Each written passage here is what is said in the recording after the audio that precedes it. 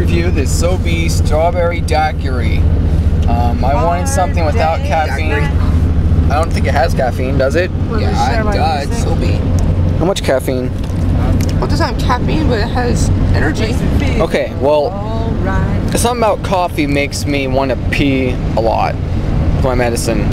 Contains. Oh, shake the lizard. I didn't know that. Contains no juice. I knew that, Steven. It contains. Some of them contain 3%. It contains dead lizard. Shut up, Meg. It's not lizard blood. Winker. Okay, the taste is pretty good.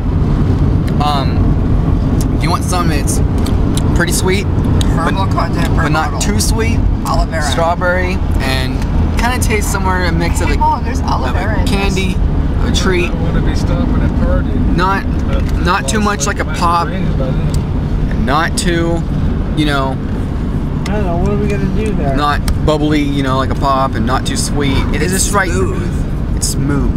I really wanted the pina colada. So you can't put a cap on to save your life. Hey. But yeah, give it a 7.9 out of 10. Hey. Check it out when you get a chance. I have something to say. If you have a sunburn, you can put it on. You can put it on your skin because it's aloe vera. That's a waste of $2. Well, drink it.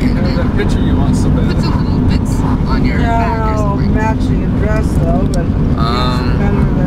get whisket away Brought to you by Straw Hat Pizza. a strawberry vacay with tropical alloy and hibiscus, naturally sweetened with sugar.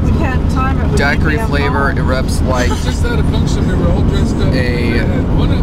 like island lava. Watch the sunset with sand between your toes. All yaman. So yeah, it does taste like you're on an island, tropical island. It tastes pretty good.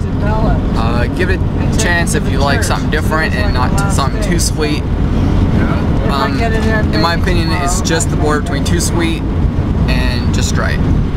See you next time. That was a food review from Moldora. I love tube socks. Well, how true is that? See, I can prove it to you. Aw, yeah, comfortable.